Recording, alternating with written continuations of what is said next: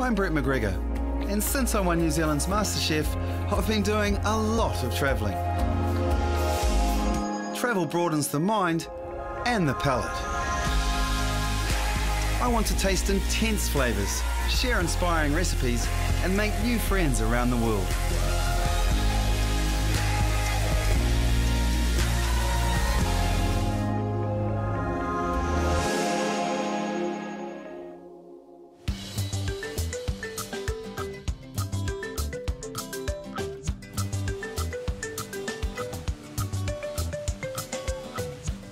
Most of us come to Fiji to do this, and why not? But for me, Fiji is way more than that. It's an ancient mix of two cultures, the Fijians who have been living on these islands for over 3,000 years, and the Indians who have been coming to these islands for 130 odd years or so. But where I find that blend most fascinating is in the food. Every main town in Fiji has a mix of Fijians and Indians. Their palates could not have started out more differently. But over the years, both cultures have influenced each other, and that's what I'm here to explore. So Shailesh, I've heard through the grapevine that you actually make the best curry on this island. Well, maybe second best. Second best to who? Yeah, my mum, and she can beat me anytime. Executive chef at the outrigger Fiji Beach Resort, Chef Shailesh Naidu's Indian curries are legendary around here. And as always, exceptional food starts with the right ingredients. So Shailesh, what are we looking for? We need spices, man. So yeah, the spices here. Turmeric, this is good. This is the most very important one. This is masala mix. Chili powder. You want the hot one? Oh, I think we'll be all right with this one. Yeah? Okay. Yeah. We go easy with you, so we need cumin seed. Okay, and I see that's called, is that jeera? Jeera, yeah. It's called jeera. In Hindi, yeah? Yep. And this is mustard seed. Okay, so how much is it for those? $3. Here's a $5. Awesome, thank you. Thank you. Back at the outrigger Fiji Beach Resort, the curry magic begins. Wait, can you just pound me some garlic? How many cloves? Handful. A handful? Yep. Love your work. Well, I slice the onions and then we can get going. Now, what do you think makes this curry different than a normal Indian curry? The secret to it is it's done very slow pace. Yeah. Yeah, we go on a bit of an island pace. Oh, I've noticed that island pace already. No, I love it. So a bit of oil. Okay, beautiful. So probably about a tablespoon or so of oil has gone into the pot. Yeah. Okay, so cumin seeds, that's just a good pinch, maybe half a teaspoon. It's really hot in there as well. Yeah, it's popping. Mustard seeds. Now, the key to using mustard seeds is to ensure they pop, huh? Yeah. Smells good already. This is where you were saying before, long and slow. So get the saucepan nice and hot, add your onions, turn the heat down, and you want to cook them until what? They're nice and soft or caramelised? How are we doing this? Correct. Yeah? You need to caramelize your onion down. Now I'll put three of cardamom. Green cardamom pods. Yeah. 3 cloves and maybe half a stick of cinnamon. So you're really building a lot of flavour into those onions straight away. Yep. Okay, let's get the curry leaves in.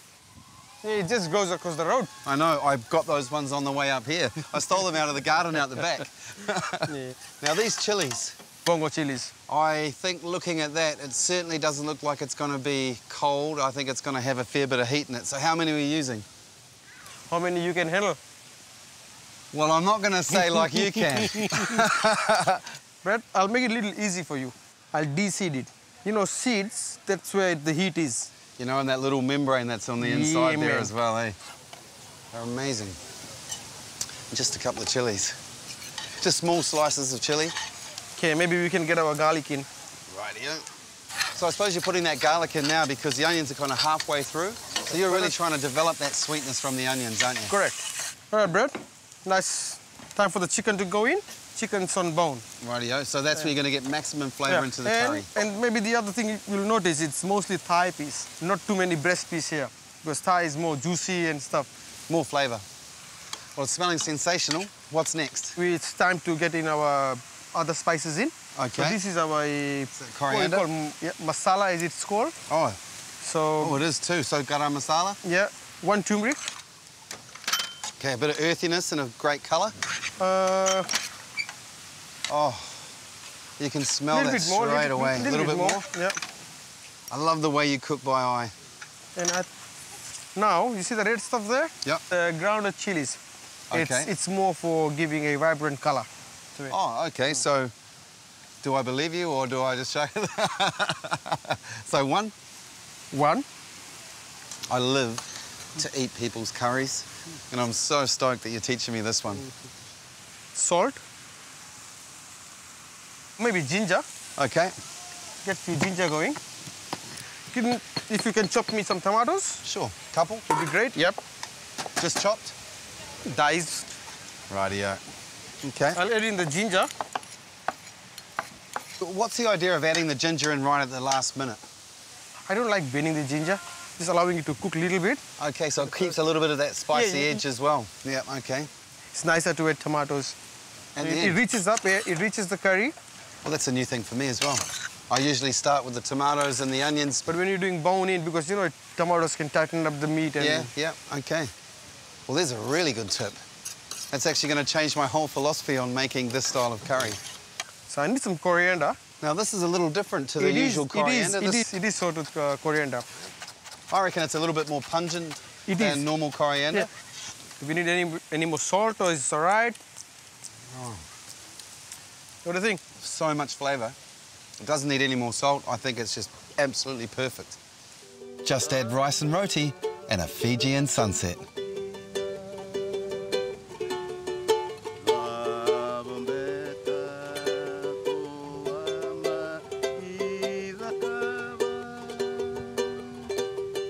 Right, well, let's get into it. Cheers. Looks and smells absolutely amazing. Hey, easy, man. You need to get your fingers into it. Oh, really? Curry is no good with knife and fork or spoon. All right, fair enough too. Gonna follow me? Yeah, but you're right. No, you go for gold. No. Yeah, good man. Well, thanks, mate, for spending so much time with me today. I've had a sensational time, but I've learned something that is new to my repertoire. That curry is absolutely banging. Thank you very much. Coming up, a Fijian Lovo. That is beautiful, mate. I can't believe it. You could win a culinary escape to Hong Kong. Let Hello World and Cathay Pacific fly you and a friend to Hong Kong with return flights from Auckland, Wellington or Christchurch. Spend 4 nights at the luxurious 4-star Park Hotel in a superior twin-share room, plus learn how to cook traditional dim sum with a 2-hour cooking class. Go to tvnz.co.nz/taste of a traveller to enter. Good luck.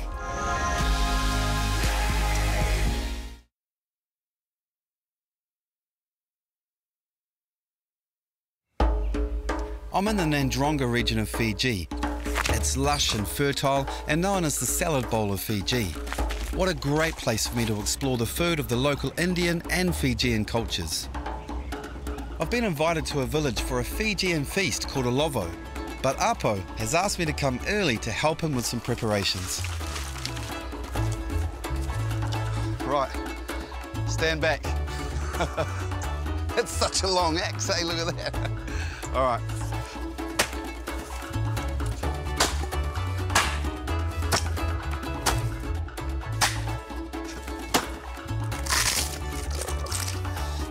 Gee whiz. No such thing as a free feed here, is there? So what's next? The Fijian Lovo has a lot of similarities to the Māori hangi, but already I'm seeing some differences too. You know, I thought this pit would be way deeper than it is. Yeah, but I would like it to be just like that. Does it make the cooking any faster, or is it just easy to get the food out at the end? Easy to put it out. The idea is to build a fire to heat rocks for a ground oven. It's the traditional way of cooking, dating back thousands of years. You know, you could easily do this at home. It takes a few hours, but if you're having a special occasion, why not? You know, the fire's getting up there now, soon the rocks go on, and we've got some banana leaves over there, which are easily found in some parts of New Zealand. It's a fantastic process. Whoa, it's getting hot. While the rocks heat up, time to prepare the meat. Okay, Brett will marinate the chicken. Rightio. So we'll start with the sauce. Okay, some dark soy. Yeah. Although we're doing this the traditional way, I can see some Asian influences at play. Rightio, so now so you can feel it inside. What's in here? That's ginger, garlic, and some little bit of salt. Okay. Gonna put it in this. Into here? Yep. What, all the chicken? Yep. What, all of them? Yep. All of them. All right. Wow. Okay, let's get into it. Squash it right down? Yep. That's all right. You can go. Oh, I see what you're doing then, just like flat. Yeah. Okay. All together. All together like this? Yeah. Yeah. You got it. Right. So what's next? We'll do the taro leaves. Okay. So onions and tomatoes. Yep. How many per person? You just drop 2. 2 of those? Yep. Yep. Some of these. That is just pure coconut milk, eh? Fresh this morning. Yep. So carefully wrap that up. So 1 of these per person? Yep. And these leaves are just all growing around here? Yep. All right, mate. Let's get them on the fire, eh? Okay. So we'll have to get the woods out. Oh, yeah? Just use the spade. So obviously, the flatter the surface, the better the cook, huh? Yep. Now, I've seen this used in other parts of the world as well. They just slice it down, you know, into thin strips like this. You can even do it at home on the top of your barbecue. So, you've been a busy boy. Yep. We're having a feast, huh? Yeah. What have you got in there? This is like some pork over here, and sweet potatoes here, and some dal. The pork will go first. Yeah. And this one next to it, got chicken here. Wow. And this one on this side. And it's looking fantastic. So do these vegetables just go straight on the top of those? Yes, top of it. So beautiful, mate. And the next one on top of it. Okay, so on top of everything? Yeah. Okay, so what are we doing? Yeah, just place it like this. Just cover it for me.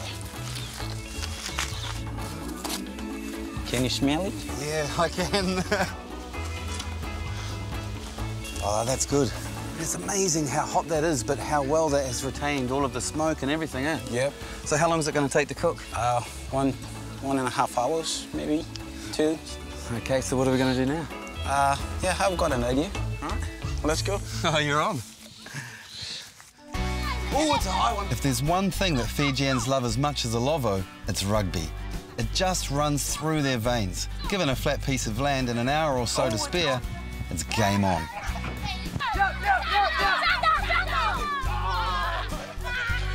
This area of Fiji, Nanjoga, fields 90% of the Fijian rugby and sevens teams over the past 10 years. What's their secret? Well, it's certainly not me. I reckon it's got something to do with the food around here.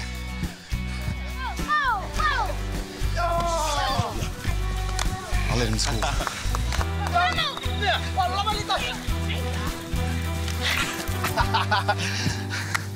Lose if I glance like this.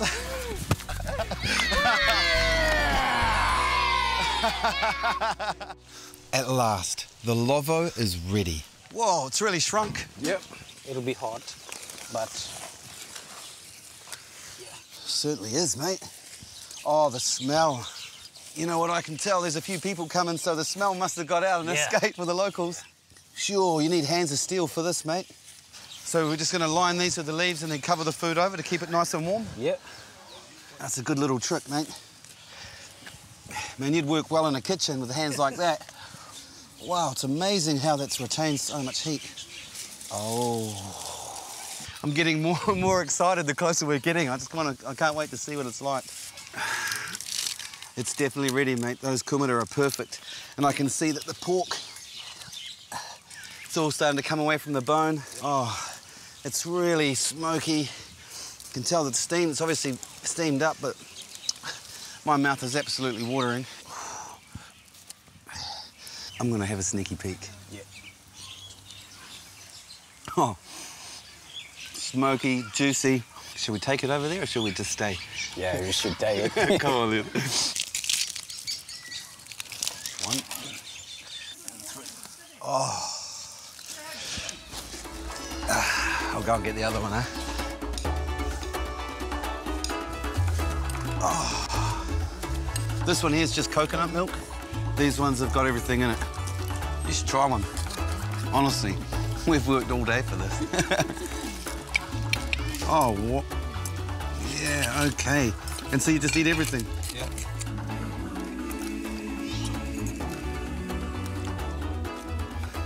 Wow. I think you're doing. That is beautiful, mate. I can't believe it. Oh, I might grab a gold one, eh?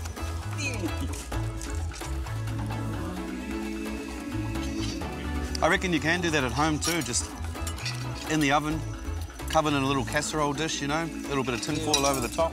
And after that, you can just try I will, without mate. that. The leaf, it's a way different flavour than I thought it would be. Is everybody happy? Yes. Is it good? Yep. The biggest part of Olivado is this. It's a real event.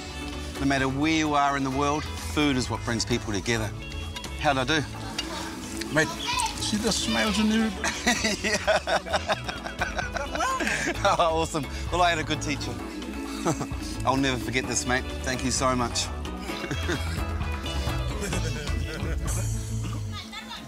Next, I'm on the hunt for a mystery ingredient. I'm looking for rourou. What? Rourou.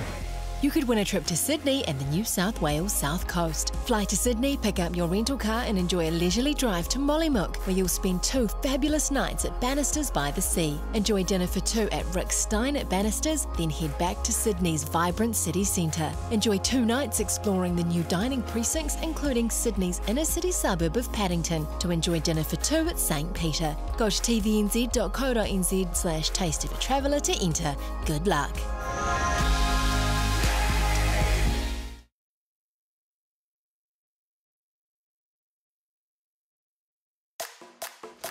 So there's this local restaurant in Nandi called Two's Place. I'm heard that if you want to experience quality Fijian food, then that's the place to go.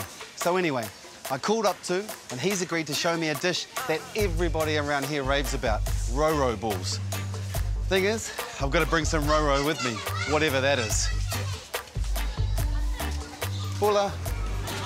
Pula, do you sell any rourou? No rourou? Hey, man, I'm looking for some rourou. I'm looking for rourou. What? Rourou. Oh, rourou is sold at the corner. It comes from the taro, and it's the leaf of the taro. It's selling in the bag. Okay, yeah. thank you. Do you have any rourou leaves? Yeah, over there. Pula, how are you? Can I get a couple of stacks of rourou leaves? How much are they? It's $4 in total. $4? Correct. Here's $5, mate. Keep the change. Thank you very much. Thank you. Have a great day. Time for a rourou balls cooking lesson with Chef Two, an absolute master of Fijian cuisine. Two, so there's your rourou leaves. Thank you. How did I do? Did well, nice and fresh. Good. Well, I didn't actually realise that it was a taro leaf, so you got me there. I was wandering around the market. So what do we have to do first? You cut from the bottom of the stalk. And Okay. that's how you tear it. And just put it into your bowl. So no stalks. No stalks. So what is a rourou ball? A rourou ball is actually, it's like a meatball. Oh, really? Yeah. With no meat? With no meat. Well, to be honest, I have never made one before, so I'm very excited to learn your recipe. Who knows, one day it may even grace the table at one of my restaurants. Very good. So that goes straight into some boiling water? Exactly. Right here. After an hour, the rourou leaves are mashed, then strained to remove as much liquid as possible. Now we've got our mashed taro leaves. Put about 3 tablespoon measures. Okay. Could you use spinach in a situation like this if you're making it at home and couldn't get any taro or rourou leaves? The texture will be a little different. Okay. You will remember that. With the spinach, you might have to blend it Okay, to get no this worries. consistency. Well, that's a good tip. Okay. And the next step will be adding the herbs. So what's that, a little bit of spring onion? Spring onion. How much? About a handful will do. Rightio. Coriander. That's coriander, so a good coriander. pinch of coriander. Yeah. I love the stuff, so Yeah. Nice and refreshing. certainly is. A teaspoon of garlic. Okay. A pinch of salt and pepper. And a pinch of pepper. And always black pepper, never white pepper? Black pepper. Yeah. Basil. Okay. Now, just whole leaves or just torn? Just torn. So just like so. They smell beautiful. Yeah. So what we need to do is, after you've done that, you mix it properly. So rolled balls or just basic? Roll balls here. And you just roll it in the flour, which is our one here. Okay. There is a lot of goodness in that ball. Definitely. All right, now we get a frying pan. Put a little bit of oil in. So you've got that on a medium-low heat, I think. Yeah. The reason for that is make sure you don't burn the rourou balls at the same time. So Okay. And so how long do you actually cook those for? Just brown the flowers and stuff around it. Yep. So I suppose they're going to be a little bit crispy on the outside and Correct. soft and delicious on the inside. Definitely. The next step is putting the rourou balls together on its own sauce. I'll get the coconut cream, the first one to go in, and you throw it in, about a cupful. About a cup? You say when? When? All right. A half a cup of chicken stock, a little bit of that. And then you throw in your garlic, about a teaspoon. Salt and pepper. Just a pinch? Yeah. Good pinch of pepper. Now, I love black pepper, so we'll go a little bit like that. It smells beautiful already, eh? It's very rich too. That's how I like it. So what's next? The next step is that we need to, while it's starting to simmer, you need to put your rourou balls back in. Okay, so I just place them in? Yeah, place them in. Rightio. Yeah, now, Brett, this is all about the basting. So how many minutes does this usually take it for this step? 5 minutes. 5 minutes. Yeah. Grate the herbs, the spring onion and the coriander together. Okay. And just throw a handful of each in there. Rightio. Okay, now we turn it off. Rightio, so is that it? Yes, that's it. We're finished. You're ready. I think that's my calling to go and have a seat, huh? All right, then. All right. Now, too, it's always customary to me to match the dish that we're eating of the day with a little bit of tea.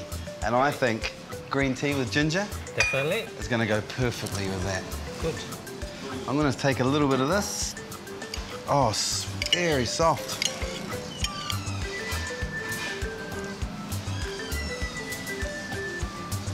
You like it? I did not expect it to taste like that at all. This is quite different. It's authentic, it's local, it's Fijian. Sometimes I love my job so much that I don't think I could ever do anything else. And this is one of those times. Recipes featured are available at tvnz.co.nz/Taste of a Traveller. Hello. Very well, thank you. How are you? Check out Hello World's Deal of the Week to Fiji. Experience a slice of Fiji for yourself with Hello World. 5 nights at the stunning Outrigger Fiji Beach Resort from $689 per person twin share. Contact Hello World on 0800 260 260 or visit tvnz.co.nz/Taste of a Traveller.